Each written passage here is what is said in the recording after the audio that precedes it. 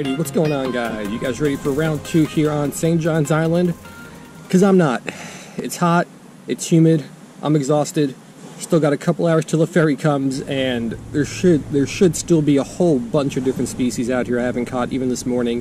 So I fished 3 spots this morning. You can check out the last video for how that went. I think we got about maybe a dozen or so different species, some repeats, some I've caught before, and then some new ones as well. So for this second session here, we're just going to fish some different spots that I did not fish this morning, different habitats, different environments, and hopefully with the change in habitat and environment, we can get some different species that we didn't catch this morning. So still, I got a small size 16 hook tied on, just like I finished up with in the morning session.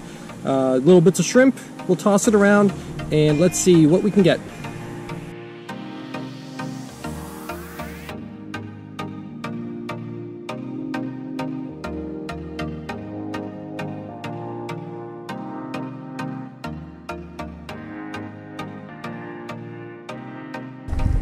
Alright, here's where we're going to start our afternoon session. It's another kind of like rock pile jetty type thing. Here's our little bit of shrimp on a size 16 hook. We got 2 split shots above that. Just going to flip this out here. The rocks extend to about there. So I'm going to cast kind of right where the sand starts and where the rocks start. Or where, I guess where the sand ends and the rock starts. And we'll just flip this thing around and see what we can get here. There we go.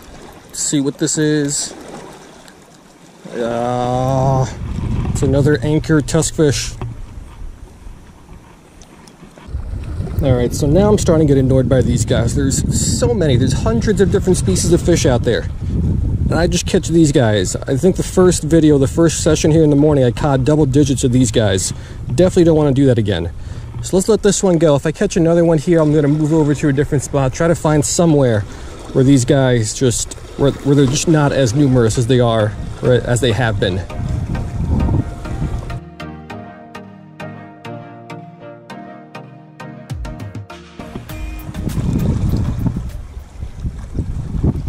There we go.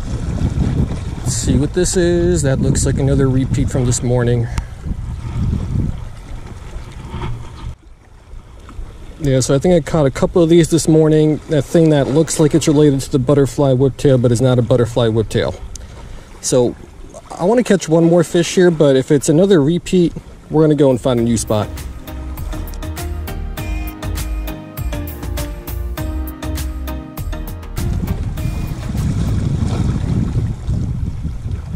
Here we go, fish on. It's a little one. What is this? So I think this is probably a diamond wrasse, even though it does look slightly different than a lot of the other diamond wrasses that I've caught.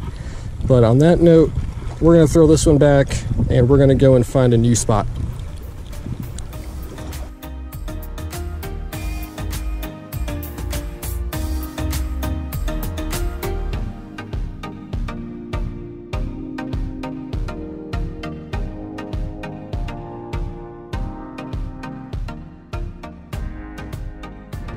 Alrighty, here we go. Next spot, this kind of secluded cove type thingy with a lot of rocks.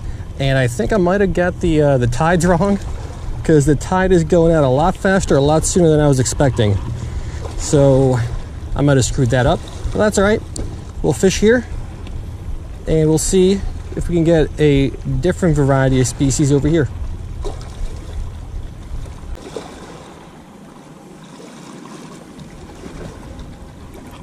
There we go, fish on.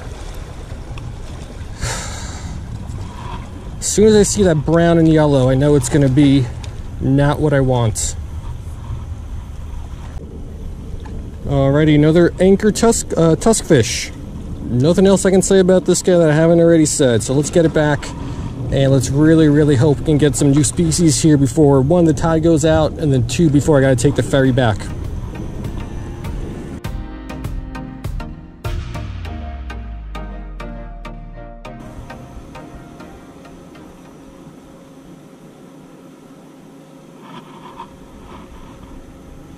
Ooh, little guy.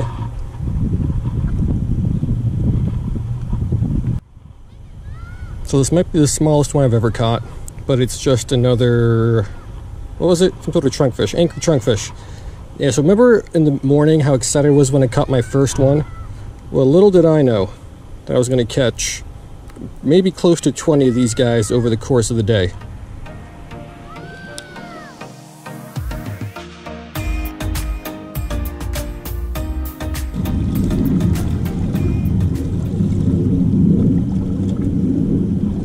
There we go. Little one, I think. Not putting up much of a fight. Looks to be some sort of a damsel. So it is a damselfish of some sort. We might have caught these guys this morning. It's the first one for the video. This one has green here on the ear flap, and I don't remember the other darker colored damselfish this morning having that on the ear flap. I could be wrong, but this might be a new species for the life list. I'm not sure.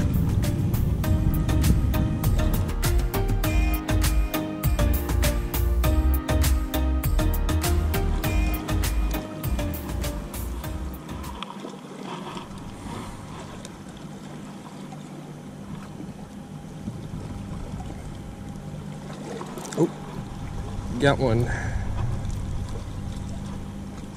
Another tuskfish. Yeah, so it doesn't seem to matter if you drop your bait close to shore near the rocks or a little bit farther out. These guys are all over the place.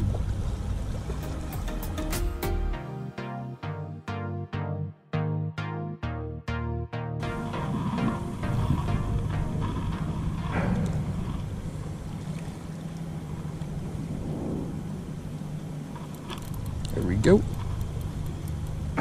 Got something. I see yellow. I see brown. It's got to be another anchored tuskfish.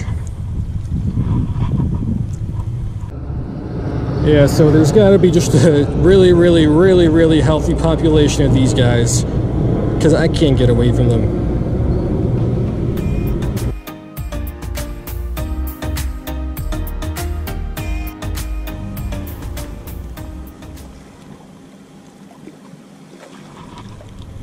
See what we got.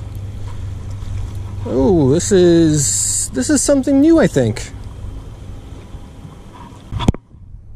All right, some sort of a sergeant species, look just like the sergeant majors we have down in Florida, except either this one's deformed or these guys have really weird mouths on them. But haven't caught this one before because it's different than the one we caught in the morning session. So pick ID later, and let's get it back. I think it's a new one for the life list.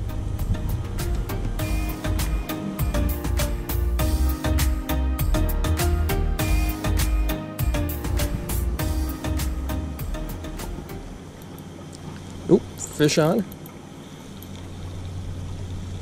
What is this thingy?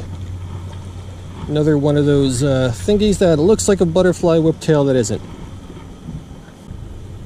Yeah, so this guy's pooping all over the place. Between these guys and the trunkfish, there's no shortage of action. However, there's so many other species here, I don't want to catch these guys. So let's get them back. Let's keep trying.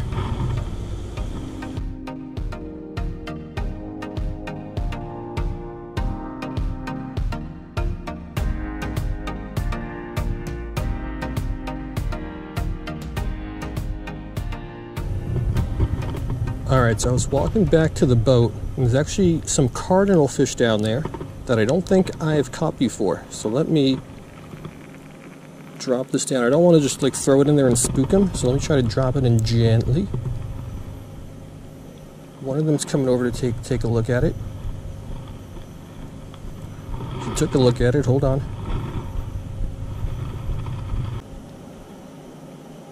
Got him. Let's see what kind of cardinal fish this is.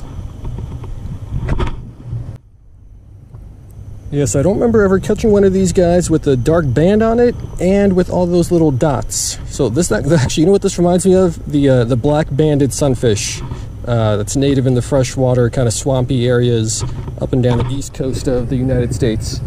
But let me throw that one back, or he kind of threw himself back. And whatever that is, that's another new addition. Pretty sweet.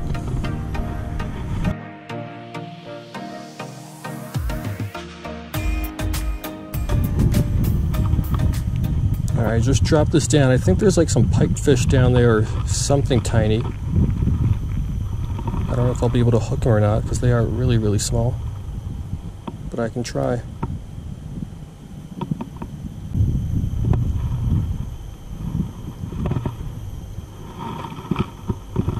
Got him.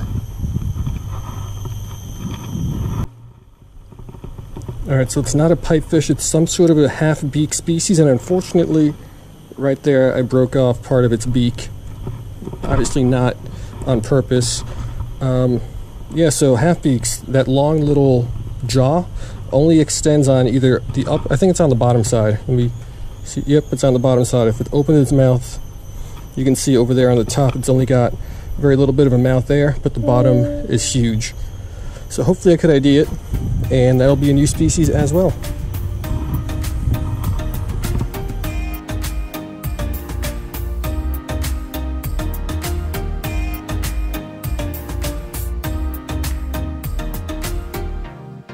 Alright guys, so clearly that's gonna do it. I am no longer on St. John's Island, obviously. I'm back at the hotel. I had to rush a little bit at the end there to catch the ferry back to the mainland, so I didn't have time to film a wrap-up. It was an okay session, couple new species for the life list.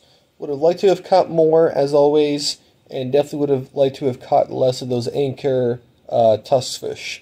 Way too many of those, not only in this session, but also especially in the morning session. They were just all over the place. But overall, a solid day, both in the morning and the afternoon session over on St. John's Island. More new species for the life list is always good. I had a pretty good time, even though it was exhausting out there. Hope you guys liked it, and I will see you next time.